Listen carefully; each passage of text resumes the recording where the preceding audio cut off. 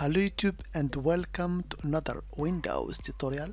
So in this video I will show you actually how you can fix a corrupted 3GP video or audio file. So are you ready? Let's get started. So as you can see here on my desktop I have two files. One is the corrupted 3GP file and one is actually a copy of the same device that was actually recording this 3GP file, okay, but it has a length that exceeded the corrupted one. So it's very important to have one copy of the video file from the same device. So as you can see here, if I want to open this 3GP file, I cannot play it. So let's open it, for example, with VLC. You will notice that it can be played. So I will try to fix this corrupted 3GP file. So actually in order to do that, it's pretty simple.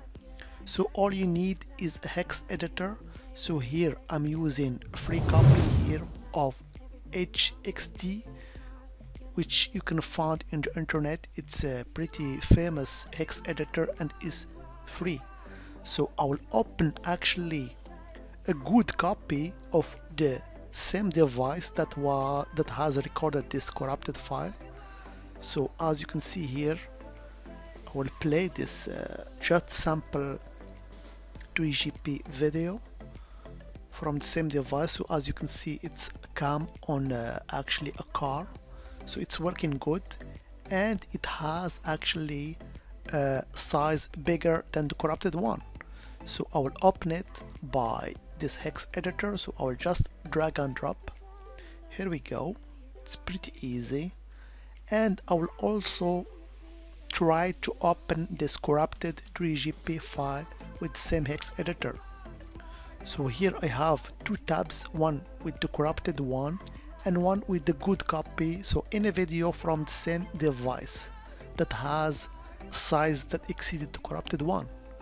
So I will go to actually the corrupted copy here, and as you can see, just in the beginning there is a string called m.dat.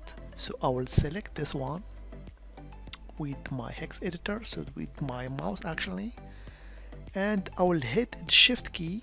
So I will press the shift key and I'll go to the bottom of the file.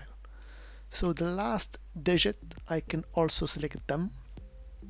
Okay, so I will release in this case the shift key.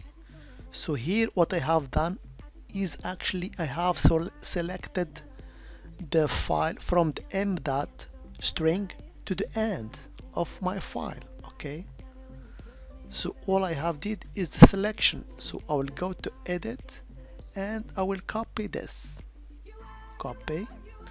Now I will do the same thing with the good copy of the 3GP video file. So I'll go to my good copy here and I will select also from the m.dat string here. As you can see, I will hit now the shift key, and with my mouse I will go to the end and I will select the 3 bytes if you want. So as you can see, I have selected from the m.dat to the end of the file, and this time I will go to edit menu and I will just select pass right. Okay, so here what I have done, I have copied from the corrupted file to the good copy of any video file. So here you can see all the things that are with the red color actually are copied.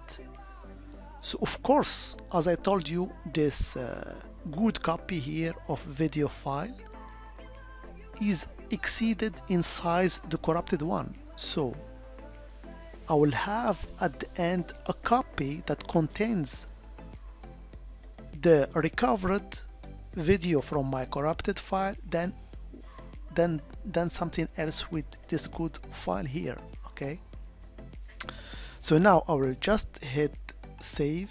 I will go to file save. So I will save actually what I have done here in the good copy.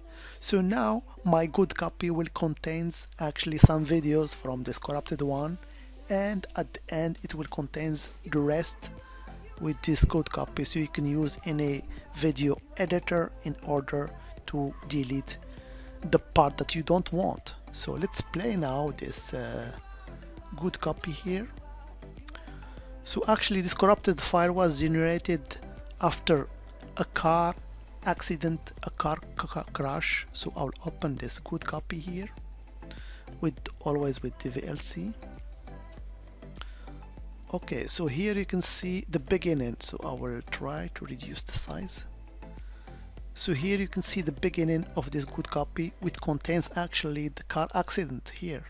So I have actually recovered this corrupted copy, and of course at the end you can see what I have in my good copy. So it was just a sample copy, so I don't need all this part, so I can delete it, but all I want is this beginning here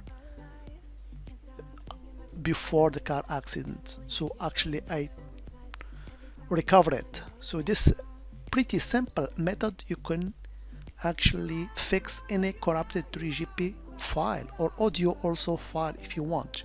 Just copy from the MDAT to the end of the file to any good copy, but you have to pay attention that this good copy should also be recorded from the same device that was actually using to generate this corrupted version, okay, or copy.